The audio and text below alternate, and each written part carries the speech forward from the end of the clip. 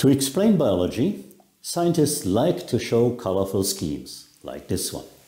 Sometimes these diagrams are really beautiful artworks and, if well done, explain to the human contemplator how things work.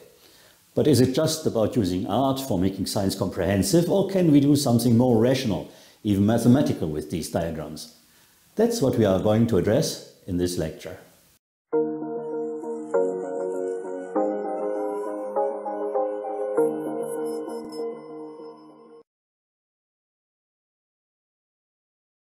Many of you have already seen these colorful overview schemes depicting networks of interactions between molecular objects inside a cell. As for now, it doesn't matter what these objects are. Here they are proteins. And it doesn't matter what kind of interactions we are talking about. In this scheme, it is a variety of interactions. Both can be completely different kind in this example. The point is, such an artwork is designed to explain a certain complex mechanism. All we see here is what we call a biological network. Of course, this is just a tiny part of all processes that go on in a living cell. Such a representation is a didactically reduced and abstracted schema, even with different abstraction levels in different parts. As in a real masterpiece of art, like this one, brightness and colors are chosen to direct the attention of the contemplator to those parts of the picture the creator deems most essential. But in this lecture, it is not art that we want to speak about. We want to address a scientific problem, since the objects in our picture are objects of a scientific investigation.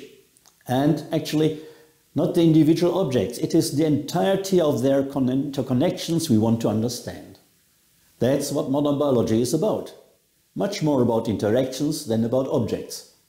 You may call it an approach to a holistic view of the living world. But before drift off to philosophical considerations, let's step back to science. It is a scientific task to transform what we have seen in the artwork before into something formal and exact. That is, if ever possible, to find a mathematical way to describe a biological network. Such a formalism exists, and it is called graph theory.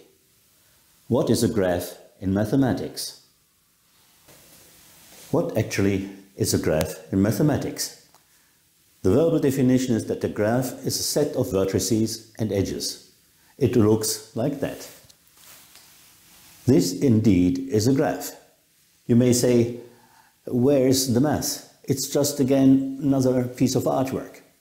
I know that sometimes biologists get panicked when they see a mathematical formula. Not to shock you too much, I'll give you a little warning in the future when mathematics show up, like that.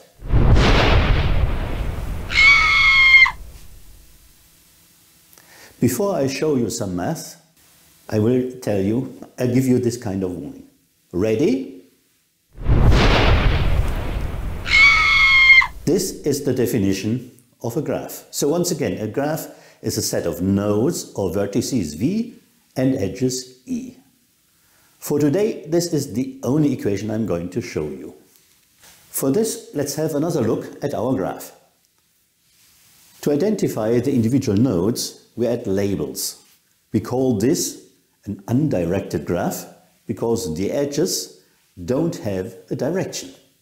The connection from one node to another, say from A to B, is the same as vice versa, from B to A. This type of graph is the right choice when you want to model a network of physical interactions between molecules, for instance proteins. One example for such a protein-protein interaction, or PPI network, is the interaction network of the tumor suppressor p53. From this example, it's clear why an undirected graph is the right model. When p53 binds to MDM2, then MDM2 also binds to p53. Another example is the giant network of all protein-protein interactions of a yeast cell, whatever all means. Something like this may never be really complete, but is gigantic, as you can see. Whether you can infer or learn anything from such a huge hairball diagram is another question, but sometimes you may visually recognize some structures in such a network. You have certainly noticed that up to now we spoke about undirected graphs. From that you may assume that there are also directed graphs, and right you are. Let's go back to our graph that we have labeled. And you see that we simply turned the lines between the nodes into arrows. We say that the edges are now directed, and directed edges are also called arcs. As a consequence, the connection between two nodes is not symmetric anymore. You can go from A to B, but not from B to A. Or when we turn it into something more physical, A exerts some effect on B, but B does not on A. I hear already your next question, but what if B also acts on A? Good question. Has to be, since I have put it myself. In that case, you have to introduce a second arc from the reverse direction. For you, as a biologist, the use of such a directed graph for modeling biological networks may already be obvious. When you are dealing with regulatory effects, this type of graph is the model of choice. Let's have yet another look at the diagram that I've shown you in the beginning. It's a typical picture of a signaling network comprising several signal transduction cascades. The direction of the signal is a one-way road. It goes from the ligand outside the cell and its receptor in the cell membrane down to the transcription factors in the nucleus. Principally, each reaction is reversible. We do not consider here the interesting thermodynamic aspects of such a signal flow, but as a result, this cascade has a clear direction. The signal will never flow back from the nucleus to the receptor, at least not through the same series of reactions. So we learned that there are graphs that may differ in style of their edges, undirected or directed. But they all consist of nodes that are all of the same type, principally. But you may also construct a graph that has two different classes of nodes, like this one. Here an additional rule applies. Only nodes of different classes can be connected.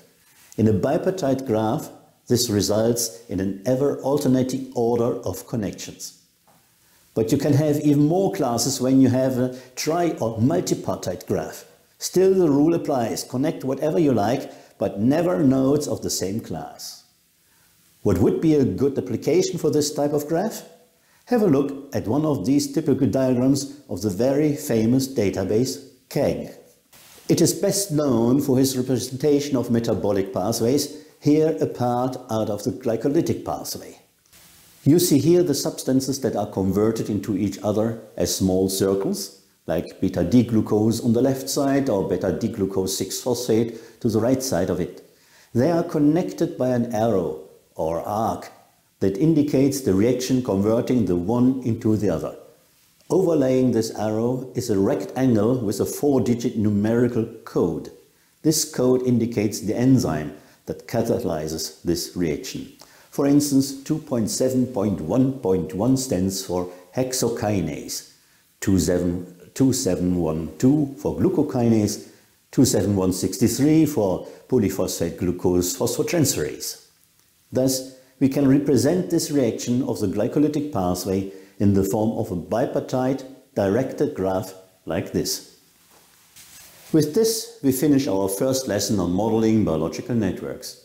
Now you can choose how to continue. The next lesson will be a more biological one, dealing with the different kinds of biological networks and how they principally differ. If you prefer to go ahead with the graph theoretical considerations, you may skip that lesson and go straight to the one that follows, where we will learn more about graphs and their properties. See you next time.